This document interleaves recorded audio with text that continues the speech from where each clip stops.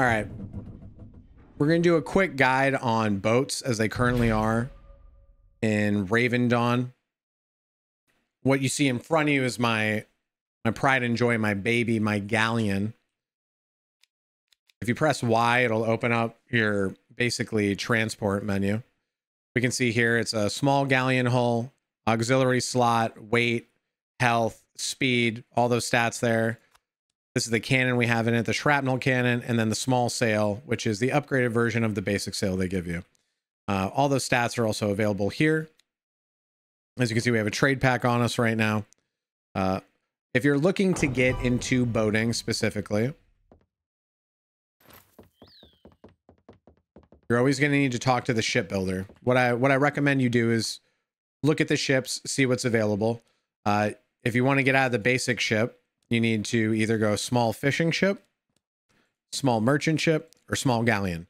I personally, after, playing the game way too much, I would not have started with a small galleon, and I instead would have started with a small merchant ship. Why is that? Well, basically, the main difference is that on a small galleon, I have more HP than other ships, like 500, I think, over a merchant. My cannons fire a little bit quicker, and that's pretty much it. The merchant ship's special quality is that it can just carry 3 more trade packs by default. So what that translates to is, because trade packs are such good money running them over the ocean, the merchant ship is probably going to pay for itself way quicker than a galleon. However, a galleon will have better firepower and be better at fighting other ships.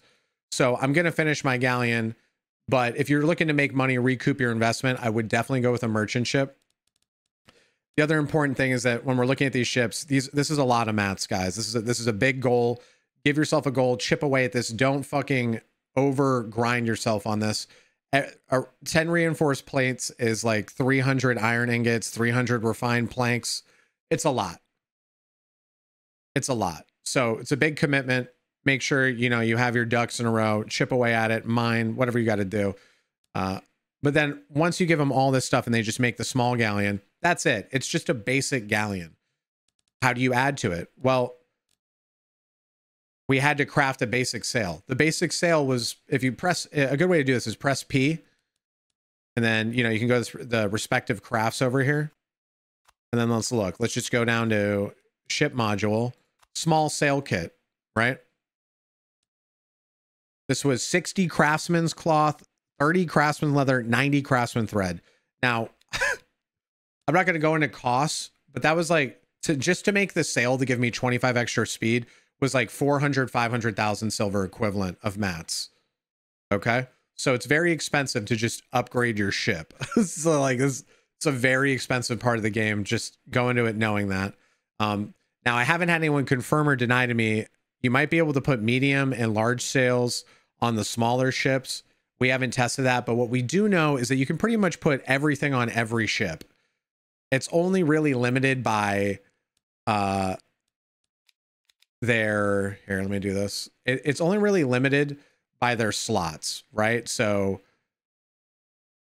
every starter small ship has an auxiliary slot and a cabin slot. As far as I know, none of them differ. So my shrapnel cannon could go on a merchant ship, could go on a small fishing ship, right? And it would just have the extra bonuses from whatever. I think a fishing ship just does 10% more damage to fish when you're fishing, something like that. So the boating stuff is very expensive and it's very long game. And I'll be real with you, there's other than the trade packs, it's going to take a while to recoup this stuff. Like you may never recoup how much this stuff costs. But I want to talk about, I've been pirating a lot. We've probably taken hundreds of trade packs at this point. I want to talk about when you're customizing your ship, the things you should look at. So priority should always be movement speed, in my opinion, because if someone's faster than you, you're not getting away from them. If they're zerging you, you're not getting away from them. Now, if you're faster than them, the cards are in your hand. That's very important. So focus on the sail when you upgrade your ship. That's as much as you can upgrade the sail. But then let's look at some of the other parts, right? So since everyone has a cabin, what do we have for small cabin options? We have a small fishing crane, which is 10% damage on fishing abilities. Small trade pack container. This would basically carry 1 extra trade pack, right? Small ammunition cabin is going to increase your reload by 10%. and then a small maintenance unit, which is basically going to make your repair twice as strong. So knowing what I know now, for PvP, small maintenance is probably the go-to. Doubling your repair is insane. This is what I would go to if I was trying to do dog fighting or other ship fighting. If we're running trade packs for money, trade pack container. If we're fishing, small fishing crane. Now remember, I could fish in my galleon and put a small fishing crane on it. That's fine. You can do that. And you can actually, I'm pretty sure you can take these out and mix and match them and put them on different ships. Don't quote me on that. I haven't done it yet, but I can take my cannon off. I can take my sail off. It'd be weird if anything else got locked to the ship. So I could, you know, make a fishing crane and then say I want to build a fishing ship later and I could slap it on that. I think that's totally fine. It's kind of like Mr. Potato Head with the ship parts. So you can craft all these things and have like a fleet and mix and match all you want. Very cool. Let me go over the sails. Are pretty straightforward, by the way. There's not a lot to talk about there. Cabin, not a lot to talk about. Now, cargo, this is the stuff that goes in the auxiliary slot. We have way more options here. Extra health on the ship. We have ship emblems, which are just raw movement speed of the ship. We have small fishing nets, siege cannon, a ton of cannons. I'll tell you the cannons that stand out, and I'll tell you the cannons that look like they're bad. Small siege cannon I heard was good. I haven't seen it yet. Small shrapnel is what I use. Great choice. Piet ended up getting the hull breaker. He says it's very difficult to hit and it misses a lot of the time, but when it does hit, it's great. So this is kind of like a eh. I haven't seen anyone use the flamethrower yet. Mortar is horrible.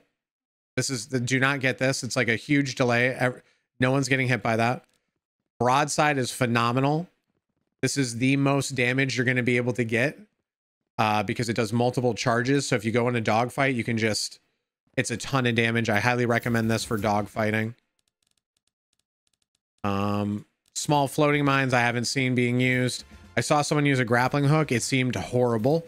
Doesn't mean it is, just the way it appeared. And then down here we have a bunch. I think these are like more the end game stuff because they're costing 50,000 to craft. So these are probably like big boy accoutrements. But that's pretty much all the custom stuff you can do with building a ship. The other thing that is important is there are actually hidden things out at sea. So this isn't directly related to the ship, but it kind of is. So I want to touch on it.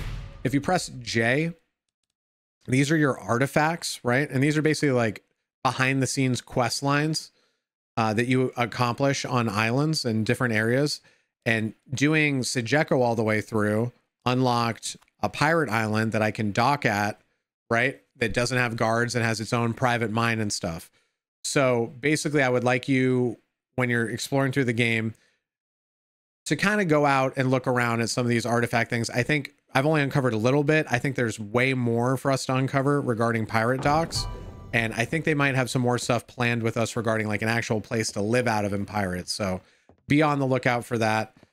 Go out there and grind the boats, run trade packs. Just make sure that if you're running trade packs, you do it with friends, because if you die with those trade packs, you're losing those. Okay. Very important.